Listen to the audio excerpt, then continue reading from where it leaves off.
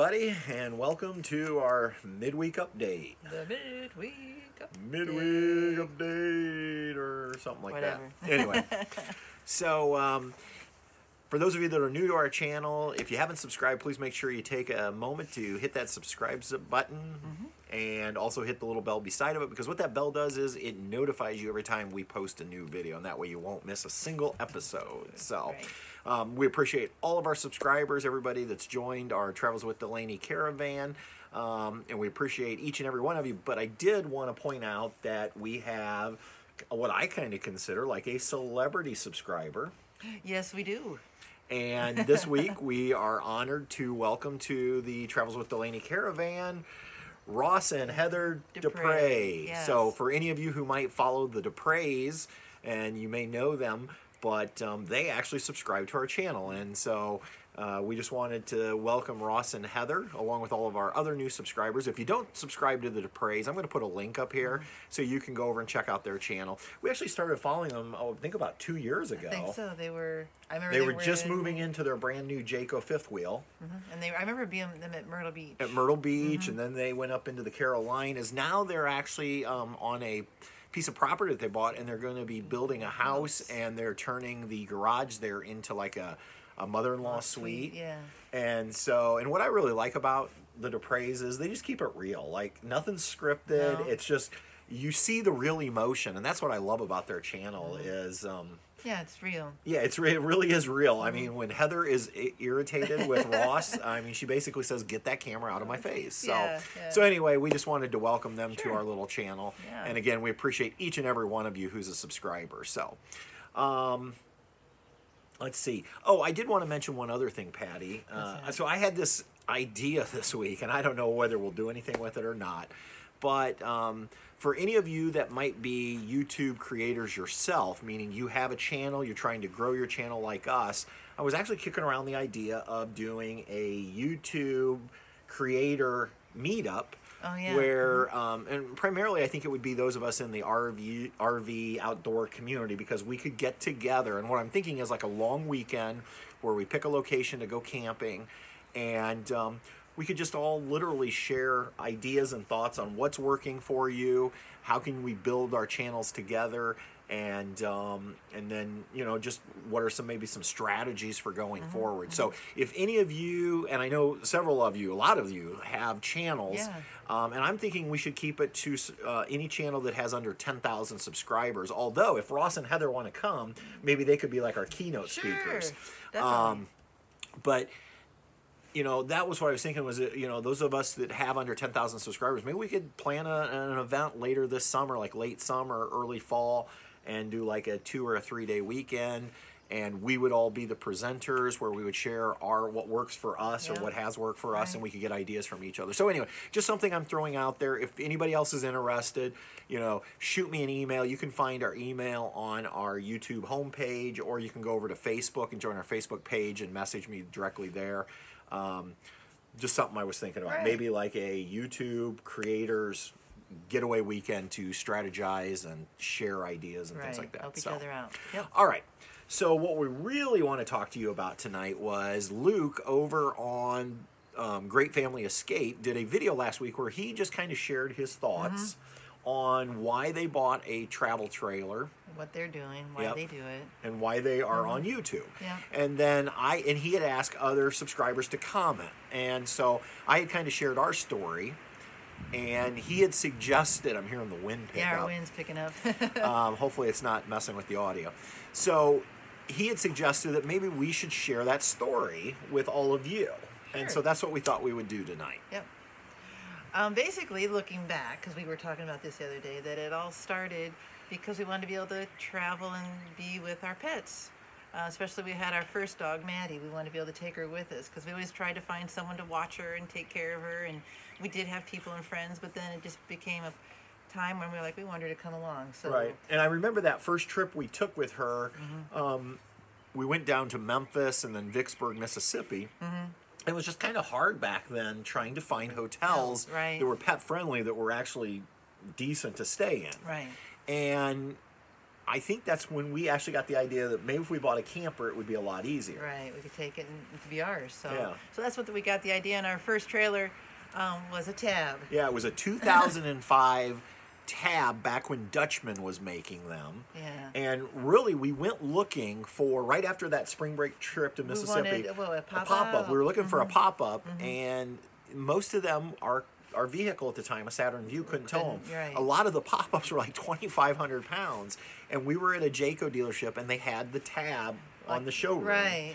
And Yeah, they it had was- taken it in on trade. The couple, if I remember the story right, they had bought it, and the wife hated it after like They only- 2 trips. Yeah, they didn't use it very much. And so we ended up paying, I think, like $9,500 for that. But it was basically a brand new trailer. Right. And it didn't really meet our needs from the standpoint of you wanted a bathroom. Right, but then I thought, well, we were just starting off, and we decided, looking around, because we were new, that, they have bathhouses and things like that we could use. So we decided to go that route, and it was something we could afford. Yeah. And we could pull. And we loved that Yeah. Tab. That's when we fell in love with Tabs. Uh-huh. It was stylish. It was just trendy looking. Right, it was small. And it was well built. Yeah. Even those Dutchmans were, they were putting in high-end features like the Cool Cat, like the fantastic fan. The heat pump. Yeah, with the heat pump. And We had that for 2 summers. Right. Yeah, we took it everywhere. I remember we went to Hagerstown, I think it was Yeah. Hagerstown, Maryland twice, and then visited Gettysburg. We went to Myrtle Beach Right. with it. We went to Tennessee. We did a lot of just state parks in the area. Right. And then we were on a 4-weekend seasonal package at our local Jellystone. We'd done that for 2 years. And in fact, just to share real quickly, when we bought our camper, our salesman said, "Hey, I have the seasonal lot. You ought to come over and check it out. You might be interested." And do you We remember? were like, why would you do that? Why would you do that? We bought a camper to travel, Yeah. not park it Well, someplace. we became seasonal. Well, not yet in the story. Well, Right. yeah, I guess we did. Eventually, but- Eventually. yeah. So at the end of the second year of camping, we kind of decided we wanted to upgrade to something with a bathroom Right. and a shower. Right. And so we ended up trading on and I have these written Yeah, down I don't remember what it was. somewhere. Oh, right Over here. That's why you should write them on something bigger than a Post-it note. Okay. It was a 2005 Fleetwood Resort EXT, and the EXT meant extension. And the whole back slid out. That was our bed. That was our bed. It was kind of like a cubicle Yeah, when you had think to, about you had it. to climb up in there. But that trailer, if you remember, it was used, and again, it was a family that had owned it for 1 summer. Right. And they were going seasonal and bought like a 30-footer or something. It was nice. Yeah. It was really nice. And it had a great smell. The smell to it was very, I don't know, I don't know. woodsy, how to explain it, but Yeah, it it's had a hard to good explain. smell. And so we had that. We bought that in late September. Right. Used it a few times in the fall. And then we used it in the spring to go to Florida. Right, That was right. when we first got Delaney. Right. And then that spring we went seasonal. Right. And we're like, we need more space. Yeah, after what, about a month? Yeah, we realized this thing's too small if we're going to come up here every weekend. Right. It felt like we were living in a hallway. Right. So we only had that camper for about 6 months, I think through so. the winter, Yeah, nonetheless. I think so. And then we ended up trading on a 2004 Jayco J Feather, and I think that thing was like 30 or more feet. was big. It was big. It was low to the used. ground. It was really low to the ground to where I remember a couple times thinking I was going to take out the sewer pipe. Yeah. And it also had a smell. A different kind of smell, not a good smell. Not a good we smell. That one was kind of our fun when we could revamp the whole inside. Right, because it was older. Yeah. And so we did some redecorating. We put up a wallpaper border, and I did think we some put up paint. day-night shades because it Yeah. had like the mini blinds. Got some nicer chairs and so forth. Yeah. And it was a lot bigger. It was really nice Right, in terms of space. Space, right. So we kept that entire summer, which means we only had that one for about 5 months. Right. And then that fall, Patty hated that trailer as far as like the smell. She kept saying, "There's a smell." I just can't get rid It was of just it. a musty Yeah, old smell just or couldn't something. get rid of the We weird- tried everything. Uh-huh. And so we ended up trading in at the end of that summer on a brand new 2007 Hornet. Yeah. And we really thought Well, and what was unique about that one is our seasonal site. We could look at the lake, and this Yeah. one had some windows. it had a on front that window on the front so we could look out Look at the lake, except when you were sitting in the couch, the Couldn't window see was too anything, high so you right. couldn't actually see. Side. Right. But if you stood out, you could look at the lake. Right. And it had the queen big queen bed in the back. Right. It was just a really nice brand new trailer. Yeah. And so we ended up keeping that Hornet for 1 year. One camping season. Yeah. You're starting to see a theme Yeah. here. We did travel with it as well. Even though we Right. were seasonal, we were We still took it. taking trips. We took it to Memphis. Right, we went there again. I think we took it to Florida for spring break. I think so, yeah. And Yeah. you know, so, and at the end of that camping season, we ended up trading on our 2009 Cougar fifth wheel. Our big house on wheels. And the good part is we kept that trailer A long for what, about 10 years, I I think. think so. Something like that was that, on our 9 or seasonal site. And Yeah, we had it on our seasonal site. We loved the Cougar. it did go to Key West. Yeah, we traveled And with the Cougar. Disney. We were we still had a seasonal site, but it made several trips to Florida, Yeah. including, like Patty said, all the way to Key West one summer. We had taken it to Memphis on a trip In Disney. and Disney. Right. So we did travel. And Right. I love the fifth wheel from a pulling standpoint.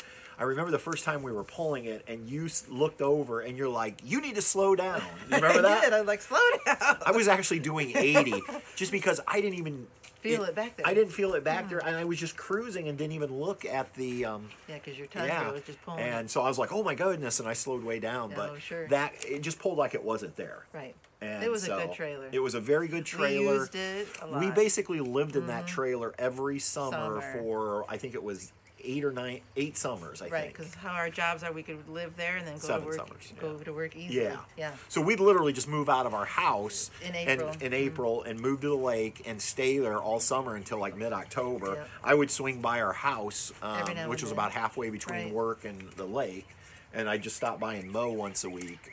Keep it looking nice there. So we really enjoyed and that was a 35-foot Cougar fifth wheel. Right. And we bought that brand new. Right. So, and then what happened was we ended up buying Tall Pine Lodge. Right. And Tall Pine Lodge is what, 15 minutes from where our lake site was? Right. We just couldn't see spending No. 20, whatever it was, $2,300 a year for a lake lot to go 15 minutes away. Right. And so, after being seasonal for 9 years, I think we were ready to travel again. Exactly.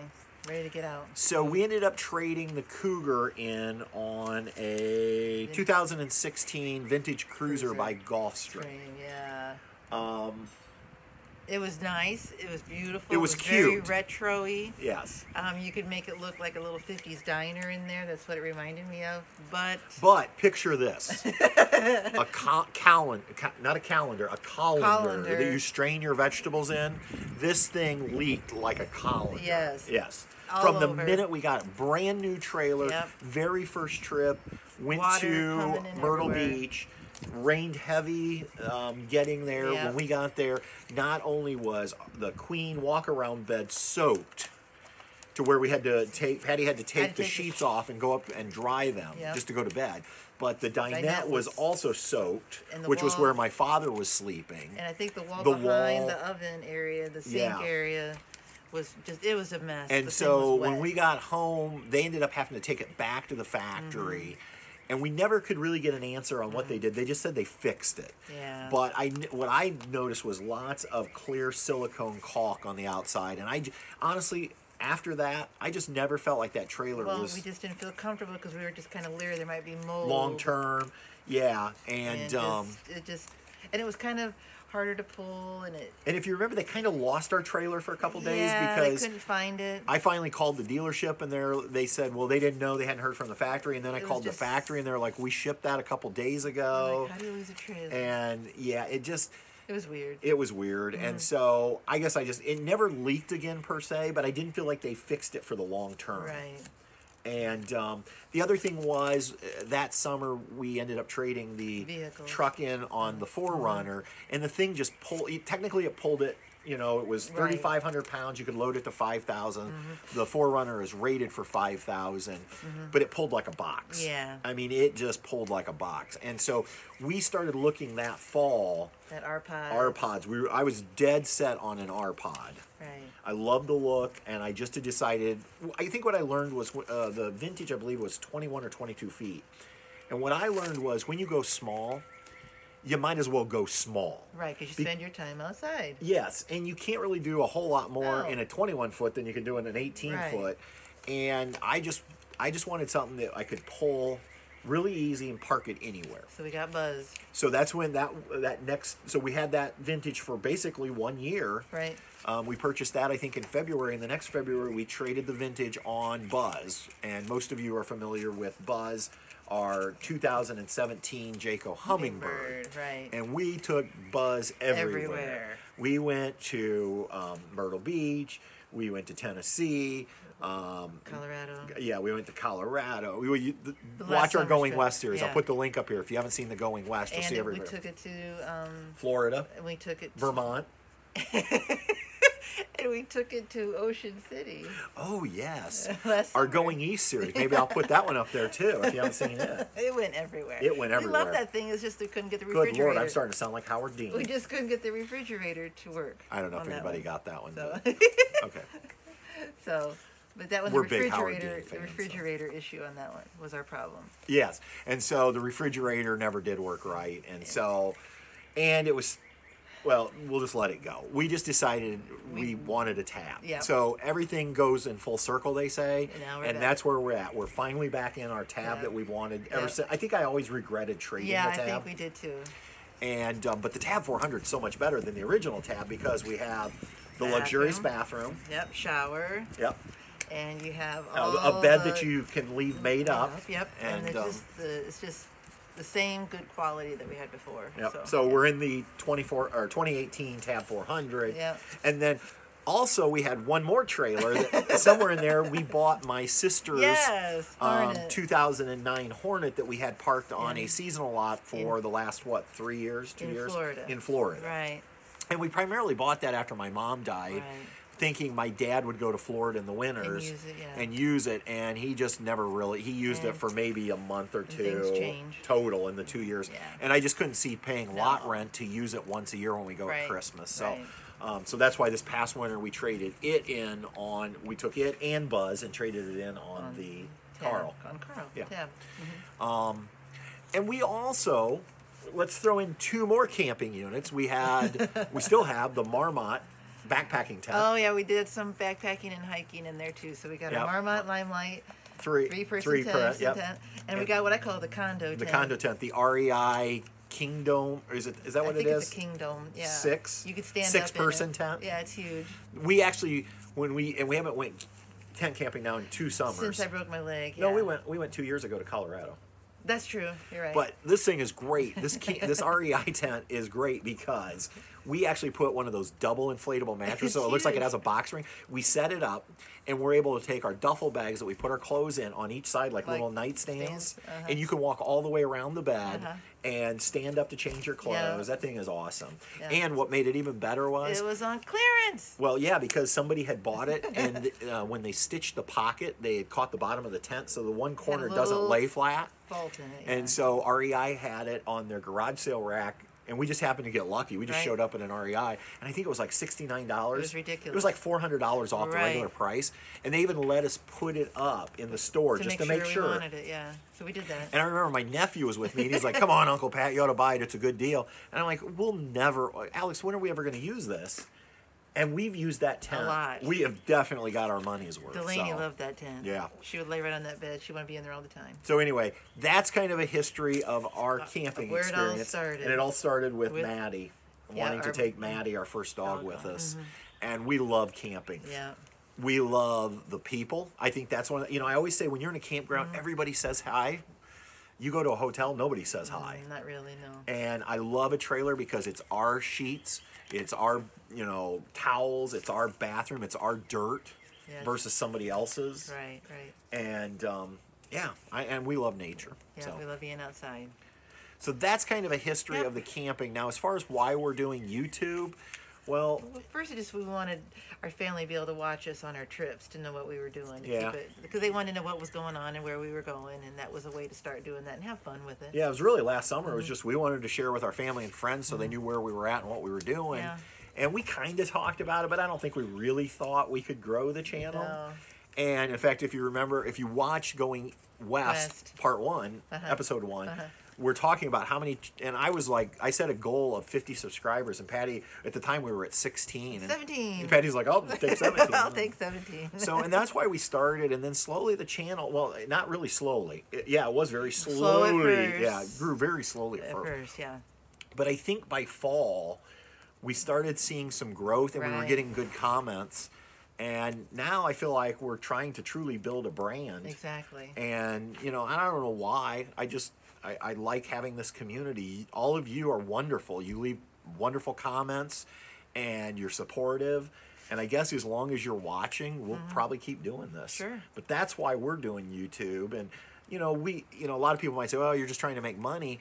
Honestly, everything we've made, we've either donated to charity Or put back into or the put right equipment back into the equipment. that we use, and yeah. and we still haven't paid for the drone. No. So, you know, if down the road, if we could make money, that would be great. But I don't really see that, at least not for a very, very long time. Right.